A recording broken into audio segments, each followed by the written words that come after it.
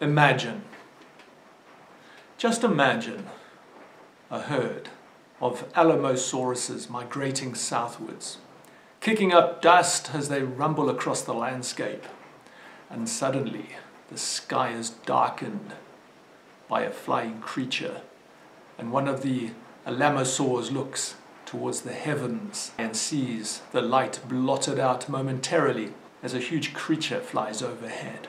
And that creature is a Quetzalcoatlus, a massive pterosaur that used to dominate the Cretaceous skies. The largest flying reptile ever. In fact, the largest vertebrate to have ever taken to the skies. It had a wingspan estimated to be up to 11 meters, which is wider than that of an F-16 fighter jet.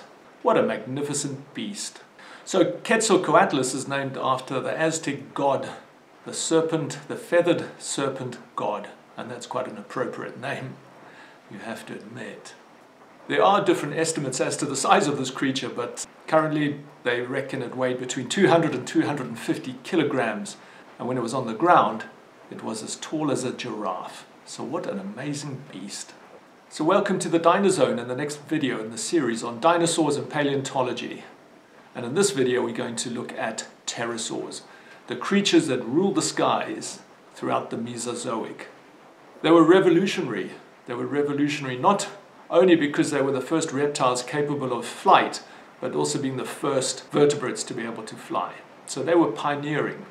So all due respect to the pterosaurs, they led the way. So in this video we're going to learn about when they lived, where they lived, how they evolved, how they flew, and we're going to learn something about the paleontologists who dug them up and how they got their name. Alright, so let's crack on. So if we haven't met, my name's Gerald Davey, I am the Dino Man, I head up the DinoZone. And we have a physical dinosaur park where we've got a replica of a T-Rex, and we're making these little videos about paleontology and dinosaurs and prehistoric life, so we're looking forward to sharing all of these paleontological adventures with you. So if you can't make it to the DinoZone Dinosaur Park, you'll just have to follow us here on YouTube. And I know you might be watching this from anywhere in the world, so lovely to have you here, and looking forward to having you along on this adventure. Right, so let's reach for those skies. So pterosaurs are those amazing flying reptiles that flourished during the Mesozoic.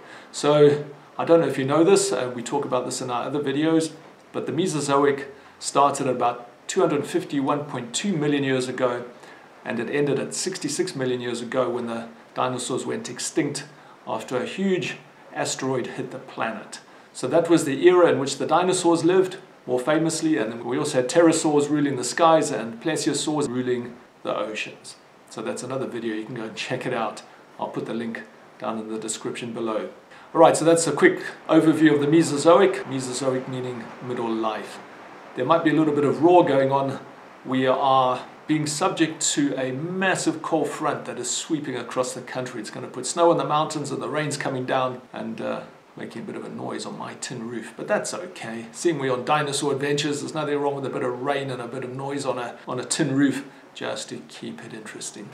So now's a good time to tell you that pterosaurs were not dinosaurs. They lived at the same time as dinosaurs, but they certainly weren't dinosaurs. So that's a fallacy, although they are related, both being archosaurs or ruling reptiles. And it's the same family in which the dinosaurs and the crocodiles and the birds also belong. So stick with us through to the end, because we've got this amazing thing going on now. At the end of each video there's going to be a secret code that you're going to punch into the software after you've collected all 10 of those codes. And those codes are going to open the keys to the dinosaur kingdom. And I'll talk more as we go through the series of 10 videos what is behind those gates. So make sure you stick around. I'll give you the key verbally, write it down. So I might even put the link to a PDF document that you can go and download with the name of the video and the code. And then once you've collected all 10 of them, I'll direct you to another link and you can punch those codes in and you will be amazed what you find. So stick around to the end. We can't wait to have you along on this adventure. It's like going on a dinosaur hunt and a treasure hunt all rolled into one. A dinosaur paleontological expedition. So, welcome to this adventure, and when you get to the end of it, you're going to get that key into the DinoZone Dinosaur Kingdom. And to find out what's behind those gates, stick around as we work our way through these 10 videos. Okay, so let's crack on with pterosaurs. So two of the very early pterosaurs from the Triassic, the first period of the Mesozoic, were Eudimorphodon and Pterosaurs. These were relatively small creatures, lacking some of the iconic features we normally associate with pterosaurs. Their wings were likely made up of a membrane of skin which stretched between an elongated fourth finger and the body. These early pterosaurs probably lived in trees and glided from branch to branch.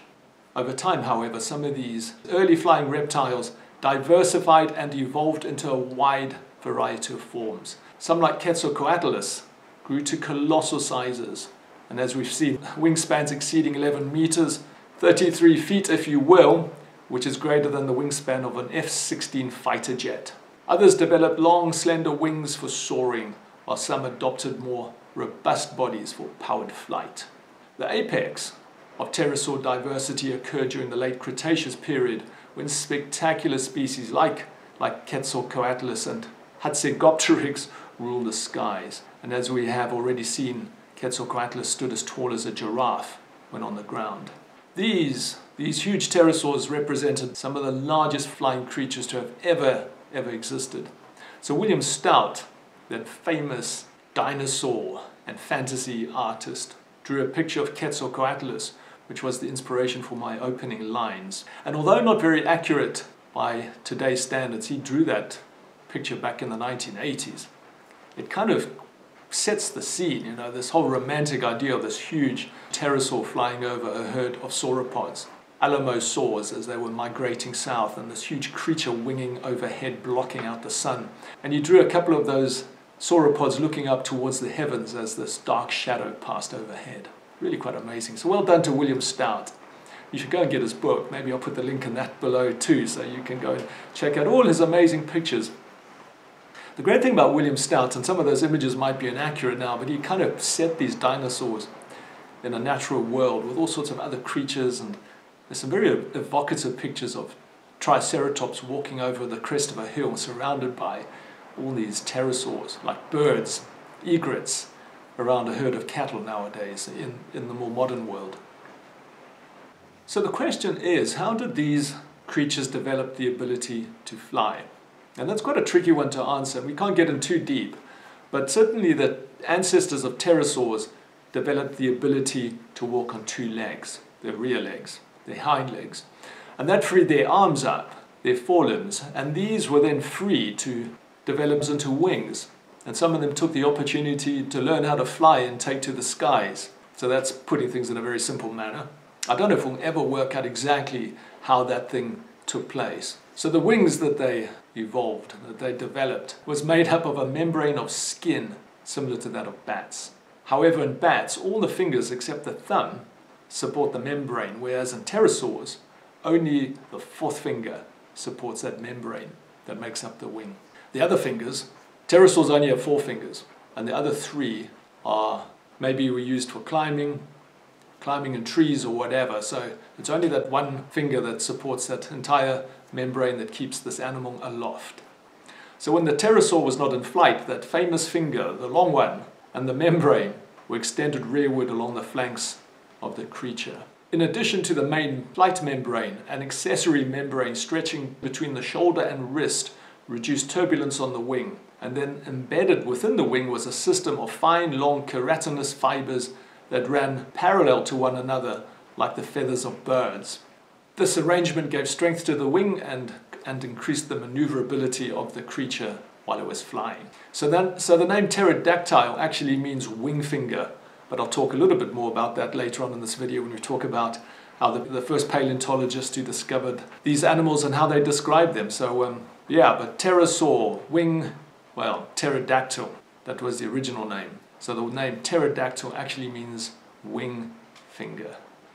They sported coats of hair-like filaments known as pycnofibers, which covered their bodies and parts of their wings. So pycnofibers grew in several forms, from simple filaments to branching down-like feathers. And these may have been similar to the down feathers found on both avian birds and non-avian dinosaurs. So they might have had a downy, furry appearance, but they certainly weren't feathers like birds that they were able to fly with. However, the fact that early feathers are found on both pterosaurs and dinosaurs would suggest that there's a common ancestor for both dinosaurs and pterosaurs.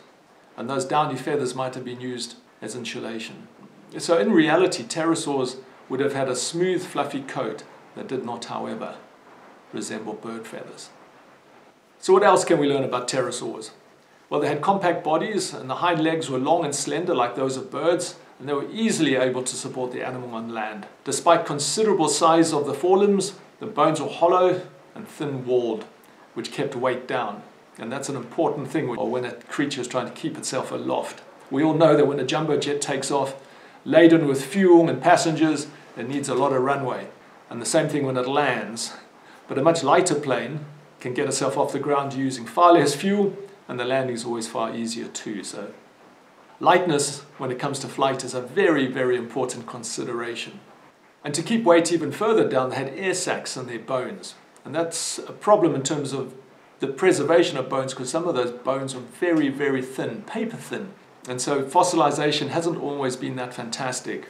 But anyway, those hollowed out bones was really useful in terms of breathing, more efficient breathing, which is an important requirement in terms of energy and oxygen supply needed to keep an animal flying. Pterosaurs were also endothermic, which means that they were warm-blooded, which is again very important because you need to release all that energy when you're in flight.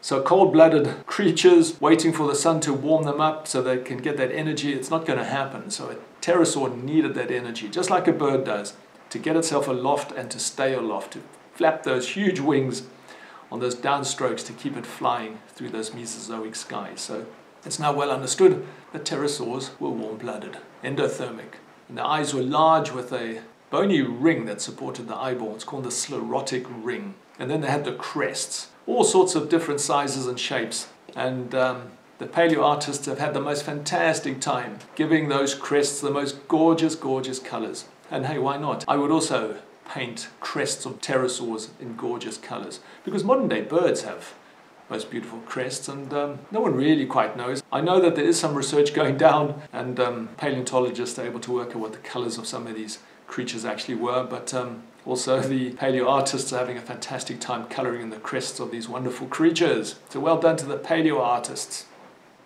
Pterosaurs also had large brains, apparently comparable in structure to that of birds. And, as in that group, the ability to see outweighed the ability to smell.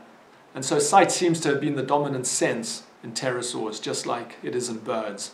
Pterosaurs reproduced by laying eggs, and they found fossil eggs of pterosaurs, and that gives us insights into how they reproduced and how they lived in their lifestyles. They weren't in the air all the time, though. They had to live on the ground, nesting, resting, maybe feeding. So paleontologists have done a lot of studies about these things and how they stood and how they walked, and there were differences between the different species. Some species were bipedal, which means that they walked on two legs, while others were quadrupeds, which means that they walked on all fours. And some pterosaurs even had webbed feet. So we're not sure if they were great swimmers though, hey, because they had these big crests and the center of gravity was quite far forward, so it might have been a really tricky thing for them to be able to swim. So those webbed feet might have just been there to keep them from sinking into the mud. Lifestyle and diet. So what did pterosaurs eat? So traditionally we've always thought that they lived close to oceans and ate fish, but the thinking's changed a little bit on that too. So most pterosaur remains have been found in sediments. This is where geology comes in. Found in sediments close to what were once bodies of water. And as such, they have traditionally been thought to have been fish eaters. Some more recent studies have shown that they might have hunted land animals, they might have hunted insects, some might have eaten fruit, and some might have even been predators of other pterosaurs. But due to the lack of fossil evidence, partly due to those very light wings of theirs, little is known about pterosaurs that lived over forests or open plains. There's one pterosaur called a pterodaustro, which had hundreds of fine needle-like teeth, which suggests that it used those teeth for straining plankton. There's another species, Pterodactylus, which possessed larger teeth that splayed outward slightly, which was likely useful for capturing fish and land animals. Other genera, namely Eudimorphodon and Rhamphorhynchus, have been found with fish remains in their abdominal cavities, i.e. their stomachs, which shows that they did mostly eat fish, and that's where that idea they live close to oceans came from. So traditionally, two major groups of pterosaurs have been recognized. These are the Rhamphorhynchoidea, and that's a term that has included all the basal forms up to the late Jurassic, that is 161 million years ago to 146 million years ago. When we say basal forms, we mean the more primitive forms. These are typified by relatively long tails, long fifth toes, sharply pointed teeth, and slightly elongated wing metacarpals.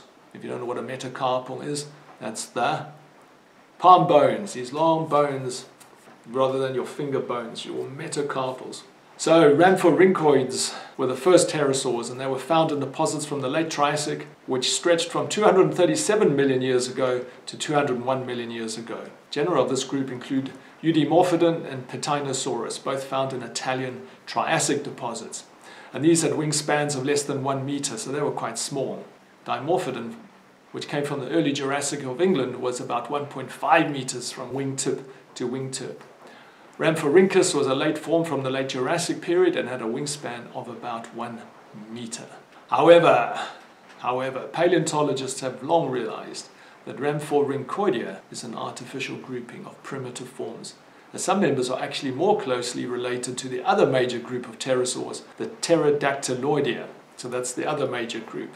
So pterodactyloids appeared in the Middle Jurassic and survived into the Cretaceous, when the earlier forms of pterosaurs had become extinct. The oldest known pterodactyloid is Cryptodracon progenitor, whose fossils date back to 163 million years ago. And Cryptodracon was discovered in northwest China, in rocks which are not marine deposits. So this area was far from the sea during the Jurassic times, and that provides strong evidence that pterodactyloids evolved in landlocked environments rather than in marine settings. The earliest late Jurassic pterodactyloid is Pterodactylus, which we've all heard about, pterodactyl, of which numerous individuals are known from the Solnhofen limestone in Bavaria and Germany. Pteranodon, which grew to 7 meters, was also a pterodactyloid. So we've already mentioned this, but pterodactyl fossils are very rare due to their light bone construction. And this causes the bones to be poorly preserved in the fossil record. And so complete skeletons are only occasionally found in the geological record, where exceptional preservation conditions exist. And these exceptional conditions are called Lagerstätten, from the German. And the late Jurassic Solnhofen limestone in Bavaria is one of these Lagerstätte. In 1784, Italian naturalist Cosimo Alessandro Collini was the first scientist to discover and describe a pterosaur. Collini couldn't work out how to classify this creature.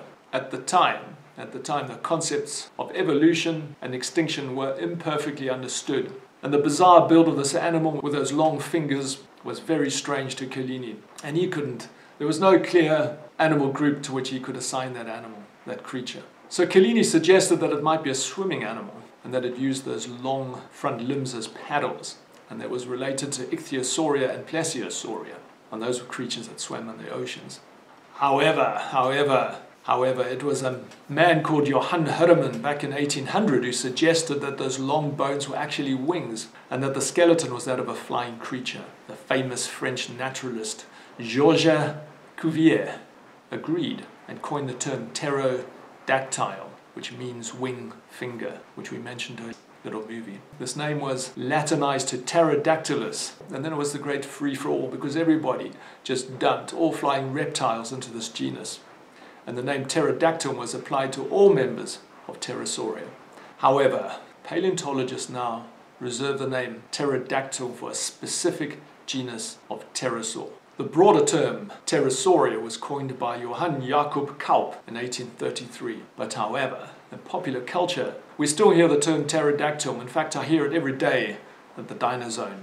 In 1838, Mary Anning, who lived in England, of she sells seashells on the seashore fame, discovered the first pterosaur outside of Germany, which was named Dimorphodon by Sir Richard Owen. Dimorphodon was the first non-pterodactyloid pterosaur to be discovered and named. Since then, thousands of pterosaur fossil fragments have been found in the Cambridge Greensands of England, leading to the naming of numerous genera which hitherto were unknown to science. The expert on the subject was a certain Harry Govier Seeley, who also wrote the first pterosaur book called Ornithosauria, and in 1901 the first popular book on the subject, Dragons of the Air. What a great name for a book. Seeley thought that they were warm-blooded dynamic creatures, and in this sense he was perfectly right. He also believed that they were related to birds, which is now proven to be wrong. Richard Owen, being obtuse as always, took a different view, believing them to be cold-blooded reptiles, which is also proven to be wrong. On the other side of the Atlantic, Othniel Charles Marsh, go and watch our video on the Bone Wars, you'll learn more about him. He found the first pterosaur in America, Pteranodon, in 1879. That was the largest pterosaur ever found up until then, and the first from America. Meanwhile, back in Europe, the Zollhofen limestone continued to yield up high-quality specimens that allowed the study of pterosaurs to advance in great strides, making the Germans the leading pterosaur researchers in the world. So this research changed our view of these amazing creatures from being cold-blooded, gliding reptiles to warm-blooded, dynamic, powerful flyers that ruled the Mesozoic skies. So well done to the Germans. I was in Munich a few years ago and they had a fantastic pterosaur model there, and you should go and see it if you're in Germany or in Europe. They've got a couple of really fantastic museums. So in popular culture, and we have to straighten some things out here, pterosaurs are often referred to by the popular media or by the general public as flying dinosaurs. But dinosaurs were defined. This is a great thing. You should learn this thing. You can go and tell your teacher. But dinosaurs are defined as the descendants of the common ancestor of the Saurischia and Ornithischia, which excludes the pterosaurs. Right, say it again. Dinosaurs are defined as the descendants of the last common ancestor of the Saurischia and the Ornithischia, which excludes the pterosaurs. Pterosaurs are nonetheless more closely related to birds and dinosaurs than they are to crocodiles and other living reptiles, although they are not bird ancestors. Pterosaurs are also colloquially referred to as pterodactyls, particularly in fiction and journalism. But as we've already seen, technically pterodactyl may only refer to members of the genus Pterodactylus, and more broadly to members of the suborder Pterodactyloidea of the pterosaurs. They've been the staple of popular culture for as long as their cousins the dinosaurs, although they're not usually as featured as prominently in movies and literature or in other art. So the depiction of dinosaurs has really improved over the last 30, 40 years, 50 years since the dinosaur renaissance. And some of those movies reflect, the movies like Jurassic Park and Jurassic World are kind of buying into a more scientific approach, and they get some really fantastic paleontologists to come and advise them on how these animals behaved. But in terms of pterosaurs, and if you saw Jurassic World: A Fallen Kingdom, you'll see pterosaurs descending and attacking all the members of the public there at the Jurassic World Dinosaur Center.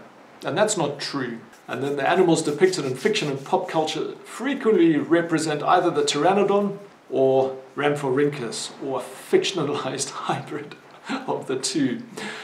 So many children's toys and cartoons feature pterodactyls with pteranodon-like crests and long Rhamphorhynchus-like tails and teeth, and a combination that never actually existed in nature. But paleontologists have a sense of humor, and they named one tyrannosaur with a pterodon-like crest and teeth Ludodactylus, whose name means toy finger, for its resemblance to inaccurate children's toys. So Arthur Conan Doyle wrote a book called The Lost World in 1912, where pterosaurs featured large, and then they made a 1925 movie of his book. And then they've appeared in a number of films and television programs, including the 1933 film King Kong and 1966's 1 million years BC. And then after the 1960s, pterosaurs remained mostly absent from notable American film appearances until 2001's Jurassic Park 3. And paleontologist Dave Hone noted that the pterosaurs in this film had not been significantly updated to reflect modern research.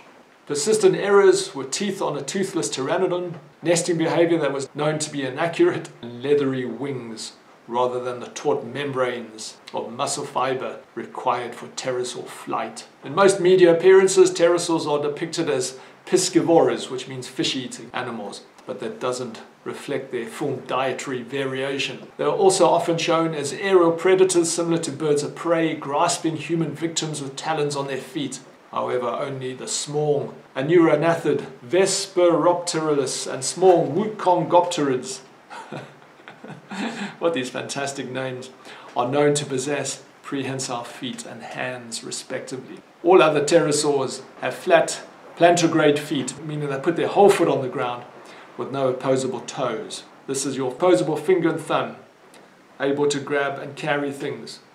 Try that out now. So pterosaurs weren't able to grab their prey with an opposing claws and carry their prey away. Alright, so I think we're pretty much at the end of this little video on pterosaurs, the creatures that rule the sky. So I think you've learned a thing or two, if nothing else but to dispel some silly ideas of what pterosaurs were and who they were related to, and they're not flying dinosaurs. And so now there's nothing left for me to do. Well, there's two things I need to do.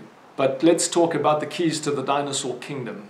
So the first code, because we've got these 10 videos, the first code that you're going to punch in that's going to give you the keys to the dinosaur kingdom is 2983547. 2983547. Right, so write that down, make a list. You can download actually the little PDF that I'm going to give you the link to, and write the name of the dinosaur movie that you just watched. This one's on pterosaurs, and write that code. And when you've got all 10 of those, you're going to get the keys to the kingdom. And I'll talk more about what's behind the gates of the dinosaur kingdom in the subsequent videos, but it's going to be absolutely fantastic. Alright, so the next thing we have to do is say, if you enjoyed this video, please like, please subscribe, please hit that notification button, ring that bell, because that's great for the algorithm, because YouTube doesn't always show you the videos, even though you might be subscribed. And finally, share this video with all those friends and relatives who might also be dinosaur fans. And of course, we want to hear your comments, so please leave those below. Check out our links. As we've already said, follow us here. Go and check out the DinoZone, thedinozone.com. We put blog posts up there and all sorts of interesting things. And if you're in our geographical vicinity, come and visit us at the DinoZone Dinosaur Park, where we've got that replica of a T-Rex, and fossils and minerals and a dinosaur dig and competitions and all sorts of amazing stuff. And that, boys and girls, brings us to the end of this little video. Please leave your comments, ask your questions, and tell me what other videos you'd like to see us make here at the DinoZone. Alright, so I'm out of here. You take care. Until the next one, look after yourselves. Bye!